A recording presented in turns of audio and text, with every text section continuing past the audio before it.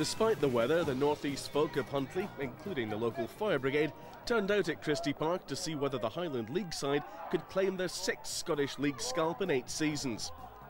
The hometown team in black and gold dominated the first half, but despite the pressure they couldn't find a way through the East Stirlingshire defence.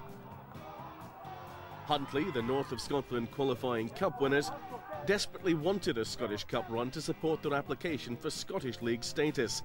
But their hopes were cruelly extinguished 2 minutes from time, when Gary Higgins headed the only goal of the game to give East Stirlingshire a 1-0 victory. Success then for the First Park side, who had director Lex Miller